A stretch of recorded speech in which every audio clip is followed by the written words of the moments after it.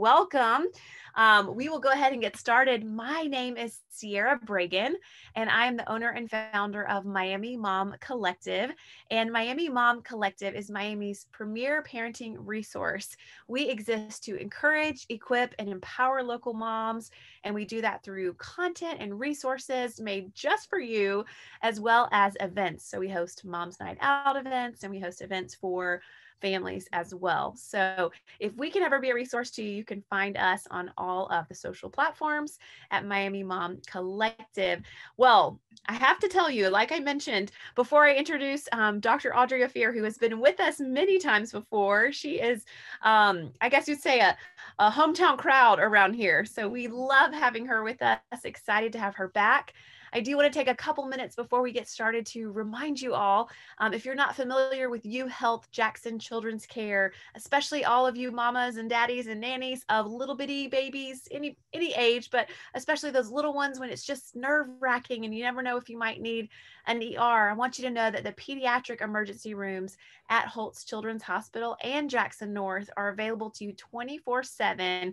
Holtz actually offers a 24-hour kids-only emergency room. So that's a great plus right now, especially with COVID still going on, to know you could just go somewhere where there will be only children there. So if you are visiting these locations, you can know and rest assured that you, as well as your children, are going to get access to every pediatric subspecialist at Holtz Children's Hospital from the University of Miami Health System and the Jackson Health System. So just a plethora of the very best resources.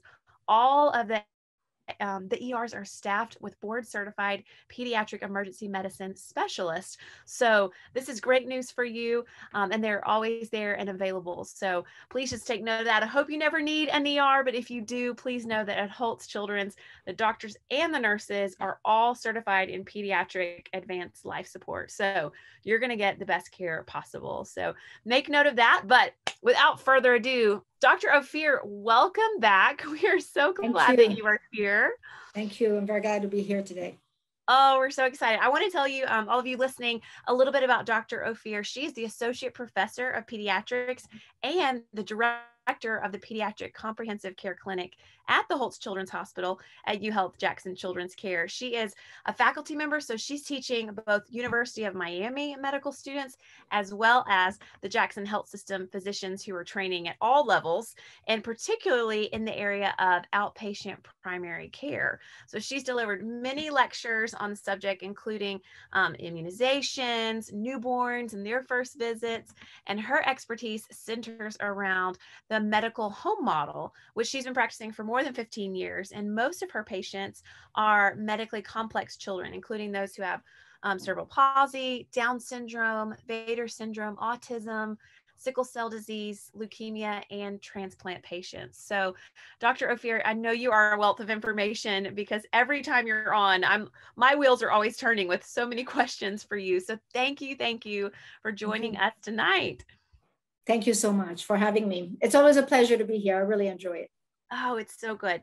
So those of you who are watching, I want to tell you that in that chat box, when you comment there, everyone can see your comments and you can, put things there. But if you have questions, would you please put your questions in the Q&A box, and we will do our very best to get to all of those as we can. We have lots of questions already that we're going to work through, but if something tracks your mind during the time, you can drop it there, and we're going to do our best to keep it right here around 1 hour. So let's dive in.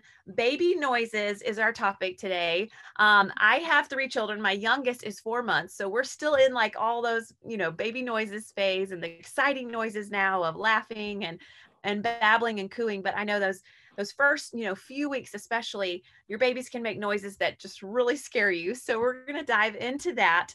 But tell us, Dr. Ofir, how do baby noises differ by age, and what are normal sounds for like a 1-week-old versus a 3-month, 6-month-old? Right. So really, it all depends on the development. Let's face it, a 1-week-old developmentally doesn't do much, right? So it's not until about 2 months old that they start cooing. Then we have to wait until 4 months old for them to be babbling. And just to clarify the difference, the cooing is mostly vowels. The babbling is mostly consonants. And then around the age of 6 months old, they will actually start to recognize the sound, and they will recognize when you call their name. So they are at different milestones. And I know that at the end of the talk, we're going to have the website for the Bright Futures. I strongly encourage every parent to look it up. Because actually it is made for parents, and it tells you a lot about the development and the expectations that you can have for your children. And it's a kind of a stage by stage, age by age kind of milestone. So it's really useful. That's a great resource. Man, I got to be honest, my 4-year-old just snuck in. So I noticed that a little bit. Hi. It's a good thing this is child friendly, right? Absolutely. Absolutely. Okay, you need to go to daddy now. Yes, ma'am. Yes, ma'am. That's great. Right. Babies cry a lot. So talk to us about decoding our babies' cries. So that's a really good question, because, you know, before the children are able to speak to us, crying is there a way to communicate with us. So it's really important for us, for the parents, especially the new parents, to know and decipher what the crying is all about. So for example, is it because they're hungry? Is it because the newborn is hungry? We have what we call hunger cues. So for example, when the baby is putting their fist in their mouth, when they're sucking on their hand, or they're maybe turning their head to the side and kind of extending the corner of their mouth, all of those are hunger cues. So when you see that, definitely go ahead and start feeding your baby. And then there's the baby with a sole diaper. So nowadays, I have to say, you know, I call it the magic line. My kids definitely didn't have that on their diaper. Right. But, you know, there is, of course, a way, an easy way from the outside to know whether the diaper is wet. It's a safe bet. You know, if the baby is crying and is not hungry, then check the diaper, make sure that the diaper is not wet. You may want to know, you know, maybe the baby is just, you know, wanting your attention or something like that. It's easy. Just respond and see if the baby is comforted, and that's good enough. But, you know, to make the distinction between those normal cries, if you will, and a baby who is sick, you know your baby best. And if your baby is not easily comforted, then really that's the sign that there's something else going on. So I usually kind of distinguish between a cranky baby that's maybe hungry, that maybe has a sole diaper, and an irritable baby. An irritable baby will not be easily comforted. And if that's the case, then you probably do want to seek medical help to be able, or at least a phone call to be able to find out if you should be doing something or going to your pediatrician or the emergency room after hours. That's good. That's good. I love what you said. Yeah, no one knows your baby like you do. There's nothing Absolutely. worse than your mother-in-law saying, "I'm hungry," and you're like, "I just fed that baby." No, I'm teasing. We did get a question though, a little more into that. Once baby starts to discover their hands and they're gnawing on their hands, you know, all the time, is there any way to kind of help that decipher? You know, are they hungry, or are they just kind of finding their hands? Yes, no, it is a hunger cue. So you should go ahead and assume that they're probably hungry. Remember that usually, not that all the babies are by the book, but usually the teething is not until 5 to 7 months old. Very, very often I get parents who tell me that their babies are early and that they're teething at 4 months old. That's because they're drooling, but really it's not because of the teething. It's because they don't have a good coordination and control of their saliva. So yes, they are drooling, but in fact, they're not yet teething. That's a little bit later on. So no, they don't have that conscious coordination or of, oh, you know what, I'm teething, it's hurting, and I'm putting my mouth in it. At that age, you know, at whatever 3-month-old, 4-month-old, they don't have that developmental stage, that milestone. So no, I would assume that it's probably a hunger cue, and you can go ahead and feed the baby. That's great. That's great. Should parents always run to baby's aid when they start crying? So, you know, I would probably kind of try to clarify what is it, you know, the aid, right. What you mean by the aid, you know, I think that certainly you should verify, you know, what is wrong with the baby, or that there's nothing wrong with the baby. So whether by camera or going into the room, you want to go ahead and make sure, you know, did the baby vomit maybe? Is there something in the crib that is bothering the baby? You want to make sure that the baby doesn't have a fever, perhaps. You know, you can certainly pick up the baby, make sure, you know, maybe comfort the baby a little bit, put back the baby and check the baby out. So if the question is, can I go ahead and check my baby and comfort my baby? Absolutely. There's no rule against that. Yeah. Right. Great. Okay, give us some tips on how parents can help soothe a crying baby, because we've all had or have at times a crying baby. And what would be your tips for soothing? So there's many ways, very frankly. I mean, you can go ahead and hold the baby in your arms and rock the baby. You can rock them when they're into their chair. You can go ahead and use a pacifier. You can use a soft music. You can use, nowadays you have the white noise machines. You can go ahead and use any of that in the stroller. You can go ahead and kind of walk with them in the stroller, as long as it's a safe way. Any of that, try it out. Whatever works for your baby is absolutely fine. That's great. That's great. We're getting lots of questions. People are very excited and interested in this topic, obviously. One question says she has a 6-week-old and she says the baby continues to put hands in the mouth even after a full bottle feed. Do you feed more or do you wait 2 to 3 hours? What would be your advice there? 6-week-old. So is this a bottle fed or nurse? A bottle fed. That's what she Yeah. says, after a full bottle. Right. So probably you can go ahead and try to feed the baby still. Obviously, this is a question that you want to go ahead and discuss further with your pediatrician, because it all depends. Not every baby is alike.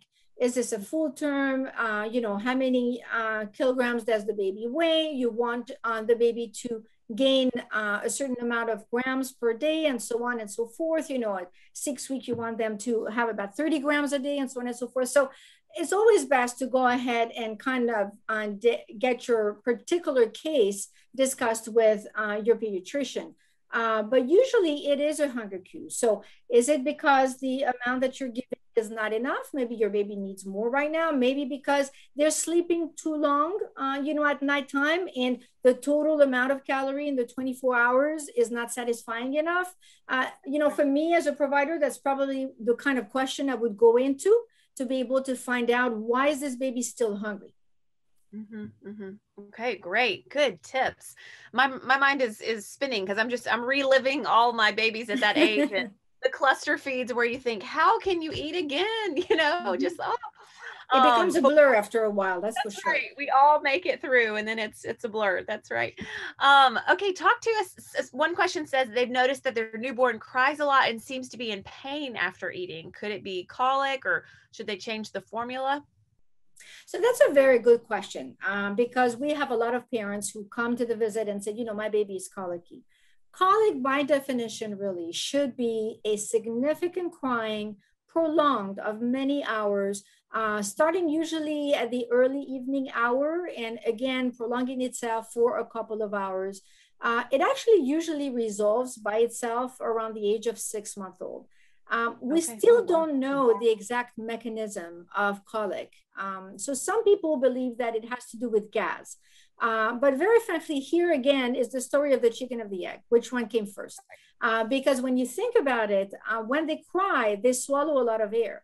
And the air is gas. So, is it because they cried a lot that they have a lot of gas? Or is the colicky baby first gassy and, in discomfort and then cries? Who knows? Right. Then there are some people who believe that they're milk formula intolerant, but really there hasn't been any good large study that have been able to associate the two. So changing the formula, very frankly, although a lot of people do it, is pretty much a moot point. Usually when there's a true milk protein intolerance, you usually will have another symptoms as well. So diarrhea or rash, but not just crying, very frankly. And again, it usually resolves by itself by the age of 6 months old. Now, what can we do, for a baby who's colicky? I never underestimate when a parent comes and tells me, I don't know what to do. My baby is colicky, because it is really overwhelming.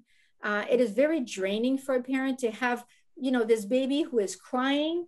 They don't know what to do. They feel helpless. And it goes on and on every night.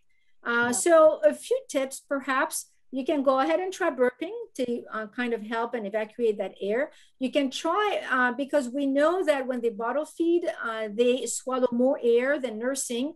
By the way, this is one more incentive to breastfeed rather than bottle feed. So you can try to, perhaps if you're going to bottle feed, then you want to go ahead and choose maybe those bottles that are either curved or they have a plastic lining inside. So those have a tendency to have the baby swallow less air when they're feeding. You can go ahead and again, try any safe way to comfort your baby when they're crying. So again, rock them, sing to them, you know, in their stroller. Some parents will tell me, you know what, I give them a ride in my car around the neighborhood and it helps. Whatever safe way that works for your baby is okay. But again, usually it will resolve around the age or by the age of 6 months old. That's great. Okay, 6 months. We can do anything for 6 months, ladies. I took many a car rides with one of mine. I remember those days. Okay, lots of great questions coming in. This is amazing. I feel like I'm sitting in my pediatrician visit, you know, but it's like a gold mine of all the things I've ever wanted to ask. So one mom is asking that her baby is 3 weeks old, cries all the time when she puts her down, the baby down in the crib. Is there any way that she could help the baby, you know, make that transition better, sleeping in her own space? Well, as you know, we highly recommend safe sleep. So it is important for each and every baby to sleep in their crib alone, nothing in the crib, on their back. And it's, you know, on a firm mattress with, like I said, no stuffed animals or anything like that. So now if you want to put the baby to fall asleep on you and then transfer them, you know, that's okay.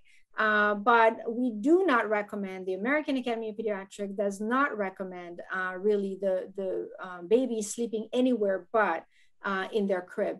I personally do favor the pacifier as a comfort measure just because the baby does need some soothing and some comfort. And if we don't, I mean, my first one didn't have the pacifier and ended up with a finger in the mouth, and that's so much harder to get rid of. So if you choose a pacifier that is adequate for a baby that age, that's one more thing that you can do to be able to comfort them. But I would recommend, it's okay if you want to comfort and put the baby to sleep on you. But then once they're asleep, just go ahead and put them on their back to sleep in the crib. That's right. That's good. And remind us, while you're talking about safe sleep, I always hear back is best. And how long is back best? Well, you know, the back to sleep is safe as a precaution against the sudden infant death syndrome. And that unfortunately can happen up to 12 months old. Now, as the baby grows and gets older, obviously, statistically, the risk is lower, but really it's up to 12 months old. Now, developmentally, the baby 4 month old, and of course, definitely by 6 and all of that, will roll around. So, you know, it's very difficult to keep them on their back, but as much as you can, when you put them to sleep, you want to go ahead and put them on their back. But the SIS, the sudden infant death syndrome, statistically can happen up to that age, up to 1 year old. Wow. Okay. I hadn't heard that. Thank you. I know it was a little bit off topic. So baby noises, back to baby noises, lots of questions about burping and spitting and all that. So let's talk about, and this has happened to me, my littlest one, there would be times when I would like, okay, got my one burp. I knew we were good. But sometimes I'm like, where's that burp? He just doesn't want to burp. Is something wrong? Like, how important is burping? Right. That's a good question, because sometimes I have a parent who comes in and they really feel guilty or frustrated, I guess is a better word, because they're trying to burp their baby and the baby doesn't want to burp. You know, when we think about it, burping is all about evacuating, you know, the extra air. So you can go ahead and try. And usually we recommend, just as you mentioned, you know, if they're breastfed, in between the two breasts, to go ahead and try the burping. If they're formula fed or bottle fed, probably about every 2 ounces, you want to go ahead and burp them, every 2 to 3 ounces. But some babies just don't do it. They just don't burp. And that's okay. I mean, it's nothing that you're doing that is wrong. It's nothing wrong with your baby. It is what it is. It's not, they're not sick. Nothing will happen to them. They just don't burp. So it's okay. I just reassure the parent if that happens. Okay, that's good. Wonderful. What about 2-month-old baby spits up, even sometimes vomits after eating? Should you be worried? So that's another good question. You know, spitting up is quite common at that age.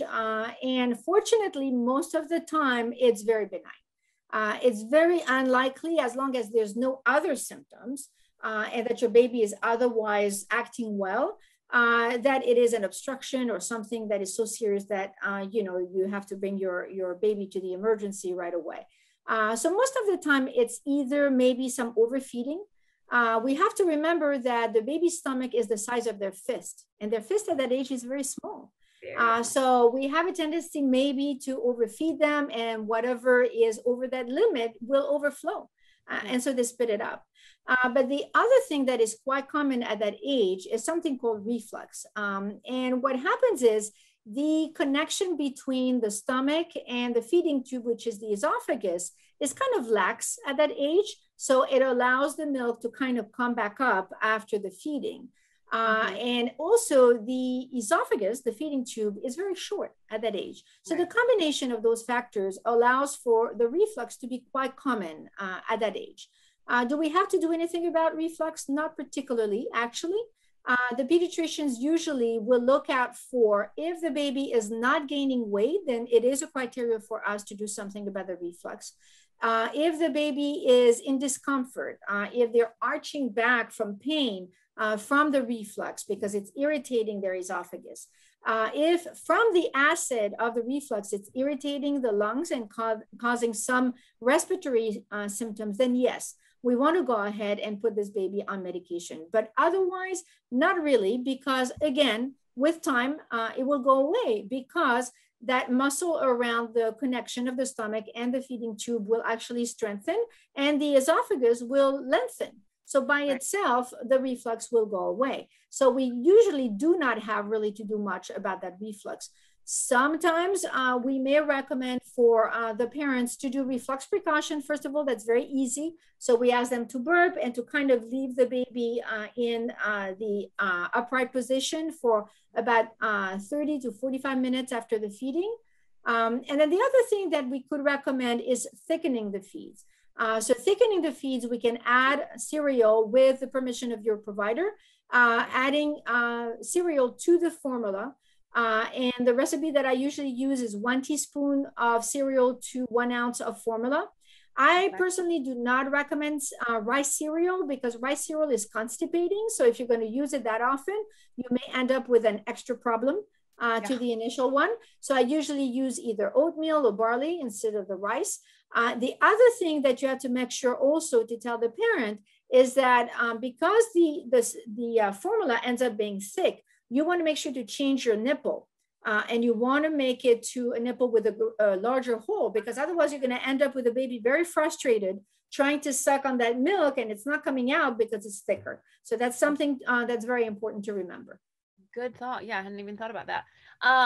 Okay, along the lines of reflux, people are asking, what are like the common cues or symptoms that reflux may be an issue? I know you said arching back. Were there other things to watch for? So it's really plain spitting up or vomiting. That is actually reflux. The arching back is really what we call esophagitis. So it's the irritation of the feeding tube, which is really one of the complications of the reflux. It's not really reflux itself, it's one of the complications. But the reflux itself is actually simply vomiting. So that, and then by the same token, the baby can have a chronic nasal congestion, or sometimes coughing, and sometimes some wheezing even, which is the respiratory complication of the reflux. But reflux itself is really spitting up or vomiting. Spitting and vomiting. Okay. This is so helpful. So many questions. We've got a few on this topic, but let's start with this one. This question says, my newborn strains a lot and makes strained faces and noises when pooping. Does that mean the baby is constipated? What could, help a baby who is constipated? Excellent question. We get that so very often. Some parents actually even go to the emergency room in the middle of the night for it. So I'm really glad that we're actually talking about that. You can go on YouTube and actually put baby and straining or baby constipated, and some parents will put up those video of those babies making grimaces, and they look so much in pain. It's really painful just to watch. But it's important to clarify. Those straining noises and those straining grimaces at that age in a newborn is absolutely normal. What I like to explain to the parents, imagine if we had to pass a bowel movement laying down. we would make the same noises, Right. right? I mean, you have to kind of strain and get it out, right? So the same way. No, it is absolutely normal for them to make those training noises.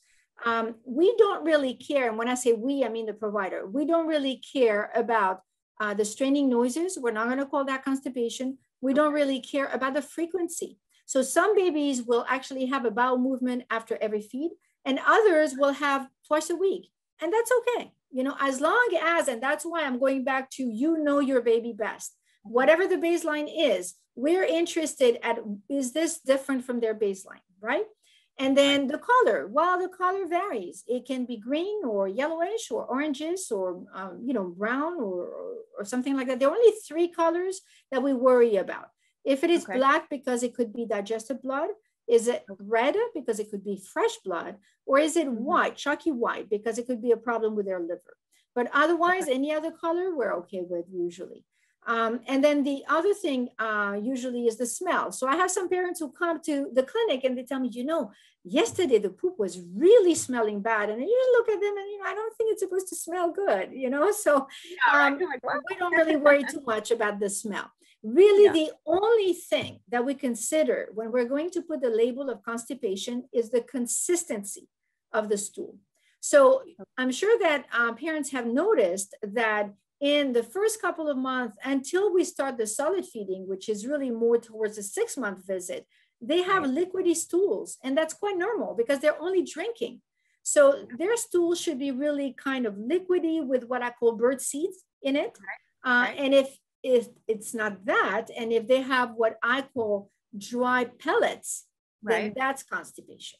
So really, that is the only criteria or definition for constipation at that age, is if they have stool consistency that is dry hard balls, that is really dry pellets, that is constipation. And so what do we do for it? Obviously, we're very conservative with medication at that age group. We try not to use that initially. I personally will go with either prune juice or a carrot syrup. So prune juice, I will use 1 ounce per day, 30 milliliters per day. But a lot of the babies are not used to the flavor, so I usually give an alternative. And it's very simple. It's the carrot syrup, the KARO, which is Malsupex, and you find it at any grocery store where the pancake syrups are. And the mechanism by which it works is very simple because it is so sweet. It kind of sucks extra water into the intestine, and that's how you get a little bit more liquidy stool. And the recipe that I use is 1 teaspoon up to 3 times a day. So what I mean by that is you start with 1 teaspoon, you can mix it into the milk or the formula. If that's good enough to give you the proper consistency of stool, you're fine. If not, you increase to twice a day. And if not, maximum 3 times a day. And of course, you always want to make sure that it's okay by discussing this with your provider. Yeah, that's great. Wonderful. Okay, lots of more questions about the noises. Let's talk about babies at night. You know, sometimes we can, a newborn baby can sometimes hold their breath or not breathe regularly, and that can really freak us out. So is that normal, and when should we worry? Very good. Yes, you know, babies are so different. You know, I always say, first of all, they're a miracle to begin with, but it takes them time to be able to have all their organs and their system maturing. It just doesn't happen just like that at birth. And so breathing is such a thing. And there is what we call periodic breathing of the newborn. And so what happens is I usually try to demonstrate it to the parent, or I tell them, you know, bring me a video of what you're worried about, because nowadays, you know, parents very often have smartphone. And so what happens is it usually happens when they're sleeping, during the active phase of sleeping, the REM sleep. And so what happens is they usually kind of hold their, they hold their breath for, let's say 5 seconds. And then they kind of, you know, breathe fast for just a little bit.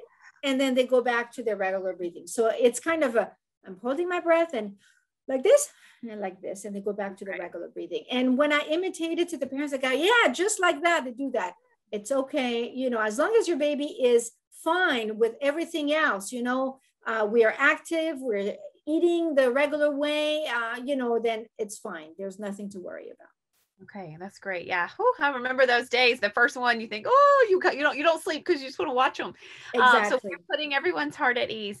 Okay, we have one question, and this mom has a 5-month-old, and she says her 5-month-old has recently started making a stridor sound when she's breathing or babbling, and she's perfectly fine and giggling, but the stridor sound is unsettling for the mom, and she wants to know, is that normal? When will that end?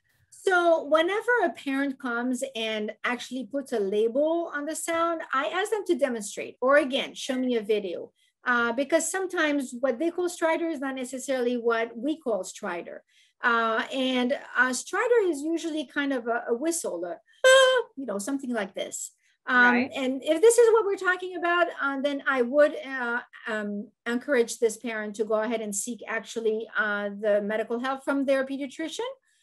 So I would maybe, if that parent could record the stridor on their smartphone and then go ahead and go into their pediatrician to be able to get an evaluation.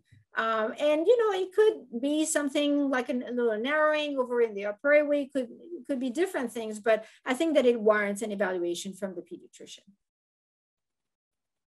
That's great. That's great. Yeah. As always, run everything by your provider. This is great. Circling back to like some of the tummy issues and grunting, this mom says she has an 11-week baby boy, and he's had a sensitive tummy, which she sees is getting better as the weeks pass by. Like you mentioned, everything's growing and changing. However, she noticed that while he's nursing, he sometimes squirms and grunts and even gives a little scream, and then he'll pass gas or he'll dirty his diaper. Is it normal, or is it an indication of discomfort? She's like, this mom says, I just feel bad for him, but can that be normal? And he's 16 pounds, so he's eating fine and he's breastfed. And she's removed dairy from her diet, trying to help, and he's taking a probiotic, but she wants to know, is that normal or? Well, actually, you hit a very important spot. If the baby is gaining weight, you can go ahead and breathe. You can be reassured that it's probably nothing significant. And again, at this age group, they will make a lot of noises. I always encourage the parent, go ahead and videotape what you're talking about. It is so helpful to us, So go ahead and tape it, and that's all it takes. You just show it to your pediatrician, is this okay or not? But at this age group, they do a lot of grunting and and noises and all of that, and it doesn't necessarily mean that they're in pain. By the way, they have a very immature neurological system, and so they make a lot of, you have to remember that they're very protected inside of our womb in liquid, so they don't hear necessarily all of these noises, and then all of a sudden one day, whoop, they're out. So they're reacting to a lot of what's going on out there, and it doesn't mean necessarily that they're in pain. But again, you can go ahead and seek the evaluation from your pediatrician, but videotape that sound, or record that sound, just to make sure that, because sometimes the baby, or more often than not, the baby doesn't do it right there, at the pediatrician's office. So just to make sure to reassure yourself 100%. That's great. Thank you for that good advice for her. Okay, wonderful. Let's talk now about newborn sneezes, stuffy noses. Should you be concerned, that they are showing these So signs? I'm so glad that you're asking that question, Sierra. So I can tell you that this is probably the number one reason why parents, and especially new parents, will bring their newborn to the emergency room or to the pediatrician's office as walk-in, because they're worried. They hear, their baby with this nasal congestion or sneezing a lot. And, they're afraid, my baby has a cold. What should I do? Right? Because, and rightly so, they don't want to give any medication from over the counter because they're so small. So it's really important to talk about what is normal, when should I worry, right? When my baby has these nasal secretion.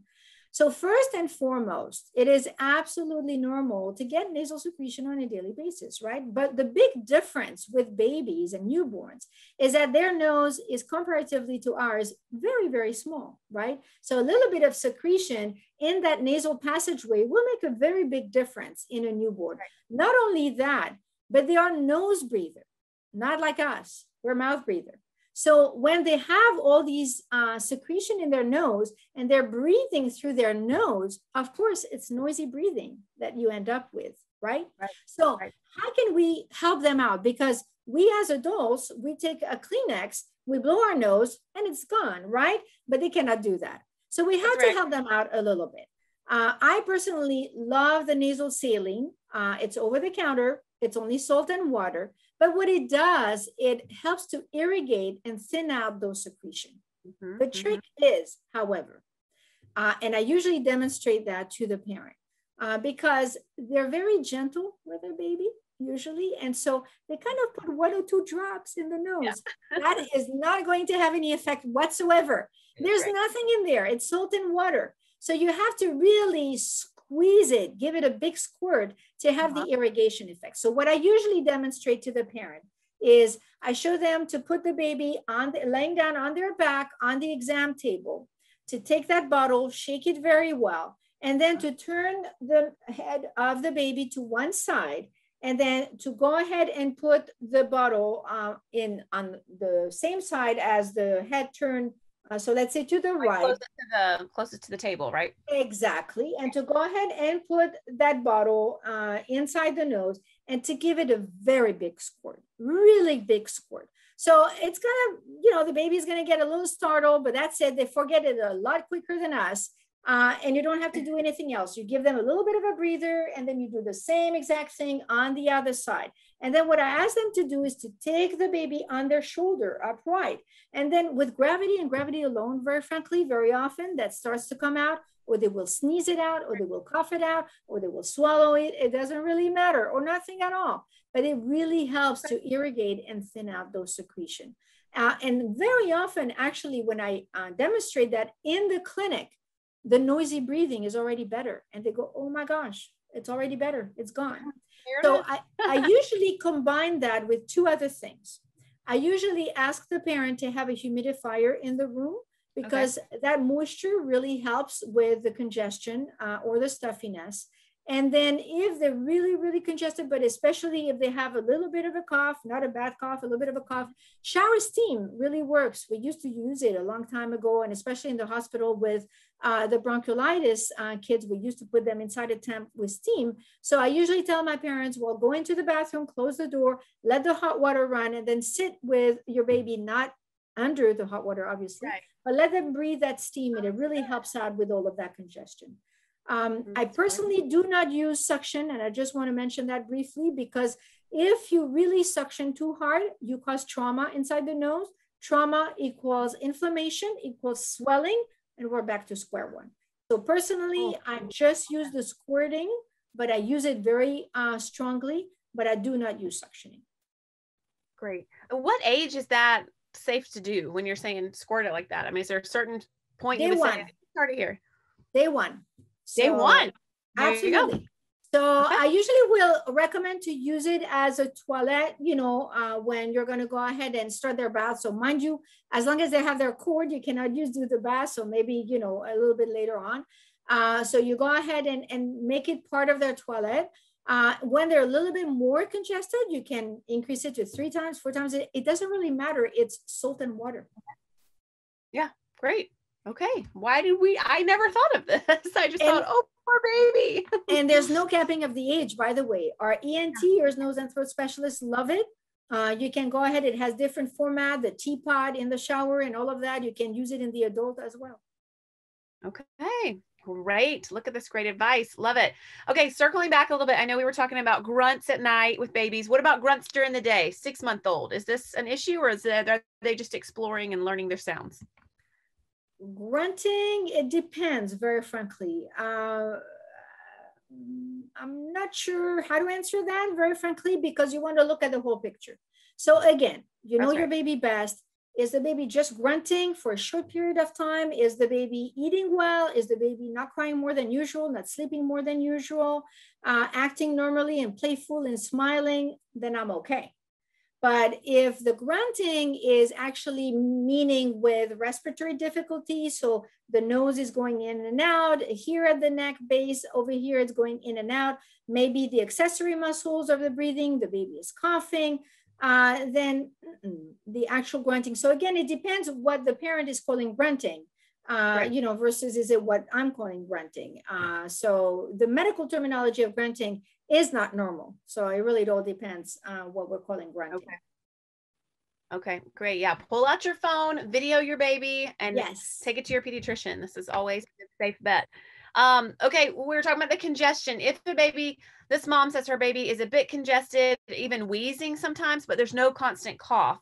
He has a little bit of reflux. 11 weeks old, should you be concerned? So remember what we mentioned about if the reflux has a complication and wheezing is one of those respiratory complications, then she should address it with a pediatrician. Yes. Okay, great, great. Wonderful. Okay, transitioning now to, well, actually one more thing on the cold thing. If baby has a cold, you know, we're talking about the saline, is there, at what point should they see a doctor? Or, I mean, obviously no over-the-counter things when they're that little. Thank you for reminding me, actually, because I should have mentioned that before. So how do we know it's just simple little nasal secretion, a little congestion versus actually an infection, right? And it's important to be able to tell the difference. So again, you know your baby best. So if the baby has any difference from baseline other than this nasal congestion, so if the baby has a fever, which by the way is a temperature of 100.5 or more, if the baby is irritable, if the baby is not eating as well as usual, if the baby is sleeping too much, if the baby is not acting right, if the baby is not smiling as usual, if the baby is coughing and that's interfering with sleeping or feeding, any or all of the above, then yes, we should go ahead and bring the baby to be examined by a doctor. Yes. Great, great. Thank you, Dr. Ofir, for clarifying on that. Okay, let's talk about hiccups. I remember my baby's hiccuping in my belly, and it's just like the funnest little thing, right? But what about when they're on the other side? Are constant hiccups a sign of a bigger problem? Why are babies hiccuping so much, and what can we do to help? So talking about, remember what I said, you know, their organs and systems are not all mature, you know, from the day of birth. So it has to do with their diaphragm. The diaphragm is that partition or section that differentiates the chest from the stomach and the abdomen and the intestine and all of that. And so their diaphragm is immature. And that's why babies hiccup a lot more often than the adults. Now, do we have to do something about it? Not necessarily, because it resolves on its own. However, it's true that it's very impressive to the parent because you have a little body that kind of, shuts up in the air. So what is okay to do? You can certainly give them a little bit of milk if they are hungry, so either breast milk or formula. You can give them extra water, but by the way, this is the exception to the rule because you normally do not need to give extra water to your baby because they feed liquid already, which is their breast milk or their formula. But for the hiccup, you could give them a little bit of extra water, but never sweeten it and never, ever, ever add honey or give honey to your baby less than 12 months old because they could get a very dangerous infection called botulism. So right. Don't sweeten the water and definitely do not ever give them honey. Very important. Yes, great. One mom asked, are hiccups normal after every feeding in newborns? She's breastfeeding. So it sounds like maybe her baby's hiccuping all the time. So is that something she should do to her pediatrician? It could. I mean, I always say, is the first thing that I look at the weight. If your baby is gaining weight otherwise, in spite of, sure. Great, great. I'm reassured, and I'll try to reassure the parent. Love that, love that. Okay, while we're talking about things that we should and shouldn't give our babies, honey, never ever until they're after one. What about one parent is asking, can they give their 1-month-old baby oatmeal with the formula? So, you know, it's important to remember that the babies really do not need anything but their milk. So other than the situation of reflux that we talked about earlier on, where we want to try to kind of keep the milk down, and so we thicken the milk in some instances, they really do not need that extra calorie. It's important because nowadays, and especially during the pandemic, we've seeing so many more cases of obesity and everything, and those fat cells start early on. So you really should not have to give the cereal early on. You know, and not only that, what I usually tell the parents is the cereal is a solid food. It really should be started when we start the solid food, so closer to 6 months old, and with a spoon, not in the bottle. So now I know a lot of people, and you were talking about mother-in-law and grandmothers, they usually give the trick to the mothers and or to the parent, and they say, you know what, if you want your baby to sleep longer at night, just go ahead and put,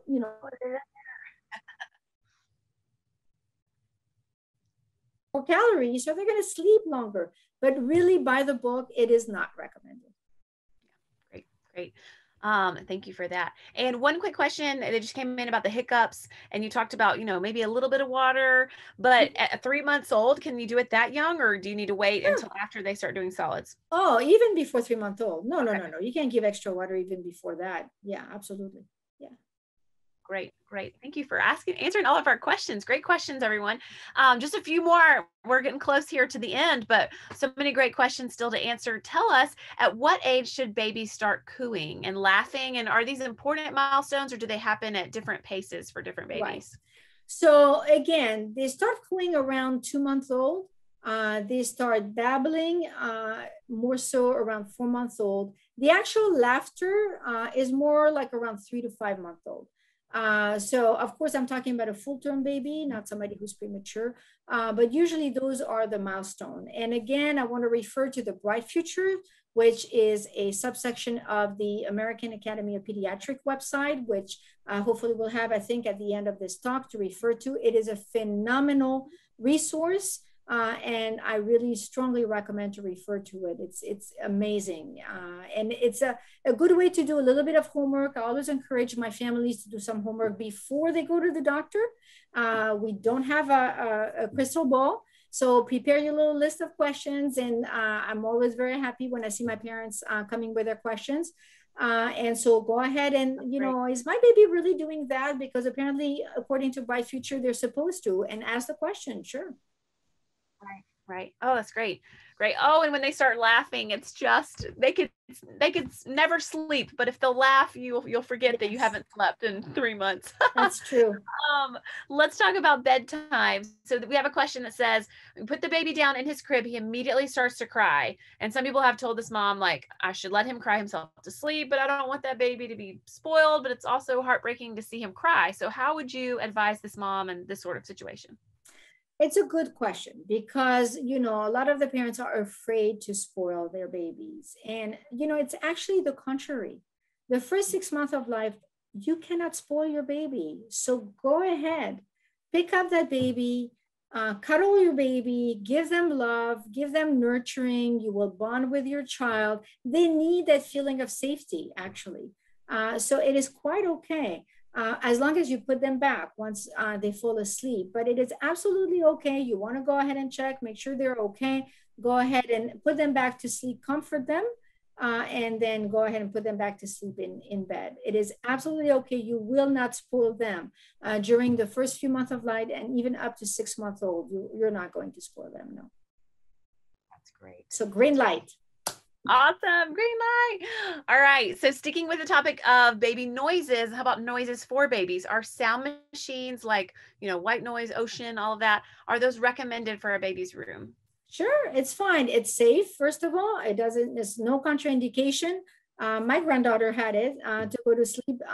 Absolutely. It's okay. It's one of the ways to give them comfort and kind of this soothing sound as they're falling asleep.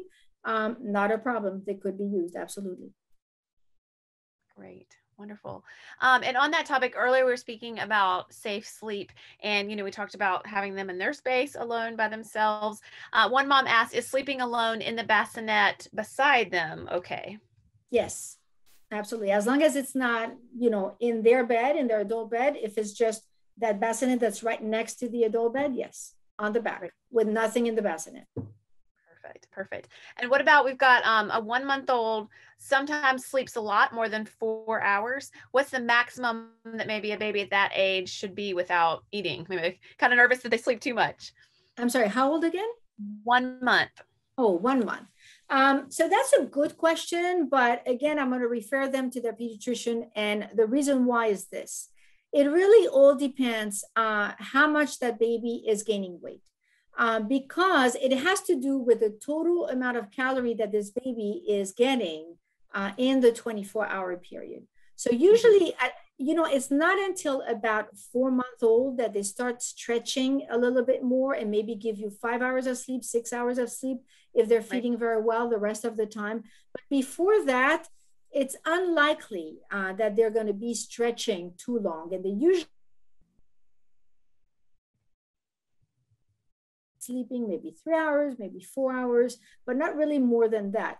But it really depends. I mean, I have some babies who are born very large. They're eating a lot during the day, and they don't really need to wake up every 3 hours, during the night. So it's really a case by case.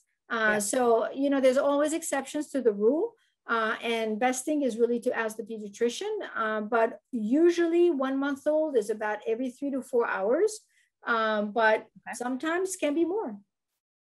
Okay, that's great. Yeah, I remember if you kind of get one of those little stretches, you're like, yay, yay. But then you're like, oh, is that okay? You don't know what to think. Wonderful. Well, yeah, always ask your pediatrician. This is great advice. I think as we start to wrap up here, let's talk about, okay, does having a noisy baby, is there any correlation to whether or not he will begin talking sooner? Or is there a correlation there when they're babies? So it's an interesting question, but it really all depends by what you mean by noise, Sierra. So if we're talking about my baby is babbling a lot, is that going to mean that he or she is going to be an early talker? And that actually could be just because if the baby babbles a lot, if you think about it, and if the parent is good at responding, and the responding is a stimulation. So it's actually a cycle. So a lot of babbling is a good sign. It's a good milestone.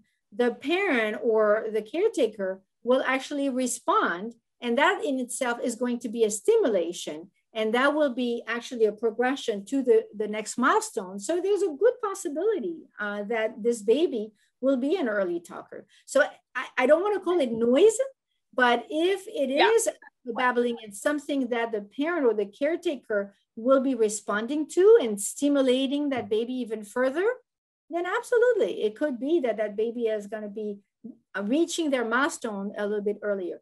I really strongly recommend and believe in stimulation and early stimulation. We're very lucky in our clinic to have a Reach Out and Read program, which we give actually books to our children, our babies, starting actually at 6 months old.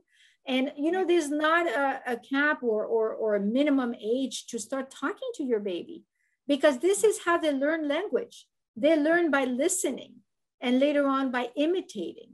So talk to your baby. You're in the street. I always say, tell them, oh, here's the car and it's blue and it's red and you're eating beans and this and that, because this is how you stimulate language in your child. So, but to answer more directly to your question, if your baby is cooing and babbling a lot and producing this reaction in you where you're going to be stimulating your baby even more, then yes, could have an earlier milestone. So please babble away. That's great. As much as I babble now, I think I must have been an early babbler because I feel like I've been talking since day one, right? Wow. Well, our time is just about up. We still have a lot of great questions coming in. They're not all on the topic of baby noises, so I want to try to get a couple of them if we can. And if you want to, pass on some of them just because we can't get into all the topics tonight. But do you recommend swaddling babies? Oh, thank you for bringing that up. I'm so sorry that I didn't mention it. Absolutely. A thin cottony blanket is good enough. None of those really heavy, very nice looking, but heavy, kind of blanket. No, absolutely. Thank you for mentioning it. Whoever that was. Yes, swaddling, absolutely. You can go ahead and use that as a comfort measure. I'm sorry that I forgot to mention that. Absolutely. Oh, that's great. And then another one this is like the lightning round. Is the pack and play bassinet safe for newborn to sleep in for the first couple of months? You can use it. Absolutely. As long as there's nothing else in the pack and play, you could. Yes. Great. Okay. And then I don't know how much we want to get into this topic because this could be a whole webinar, but thoughts on not vaccinating your child? That is definitely a whole other webinar. The only thing I'm going to say to that is prevention is always better than treatment. I trained a long time ago, and I have seen children who died of diseases that we can prevent. I get goosebumps every single time I say that. So I always tell my families that I will do to their children what I did to my children, which means I give them all the vaccines that were available. And I strongly recommend vaccination. Absolutely. Yeah. Thank you. The benefits outweigh the risks all the time. Great. It's great. Okay. Last one. I'm not sure. I'm going to ask you the question. See, but is grumbling in the womb a concern? I'm not sure what that. I'm not sure what you mean by grumbling. Yeah, I'm not sure either. So if there's any clarification, you can throw that back. Sorry. But Dr. Ofir, this has been amazing. So many awesome questions tonight. Super engaging. I do want to take a minute and remind everyone that if you want to share this with a friend or you want to go back and refer to it, listen again, these will all be available. They're being recorded, so it'll be available on jacksonevents.org, and you can go back and watch the recording, not only of this webinar, but of all of them. So I just want to take a minute again and thank you, Dr. Ofir, for joining us. These are some resources here that will be helpful for all of you. She mentioned these during our time together, especially the Bright Futures website right there. So you could take a screenshot of this and you'll have all of those resources, or grab your smartphone and take a picture. Wonderful resources. Again, UHealth Jackson Children's Care, thank you so much for hosting.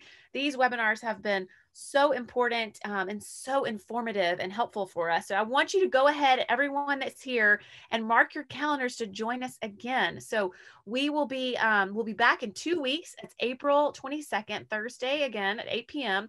And the topic is going to be depression in children. So depression can affect anyone, including children as young as age 3. I had no idea. I have a 4-year-old, a 2-year-old, and a baby. So I'm thinking, wow, I had no idea it could affect children that young, but it often goes undiagnosed and untreated because the symptoms can be passed off as normal emotional or psychological changes and development. So come and join us in 2 weeks and learn what depression looks like in children and what treatments are available. So join us again. That will be Thursday, April 22nd, again at 8 p.m. As a reminder, all these are recorded. You can visit jacksonevents.org. And thank you all for joining us tonight, for participating. So many great questions. It's been a wonderful audience. And again, Dr. Ofir, we appreciate you and thank you so very much. Thank you so very much for having me again tonight. It's all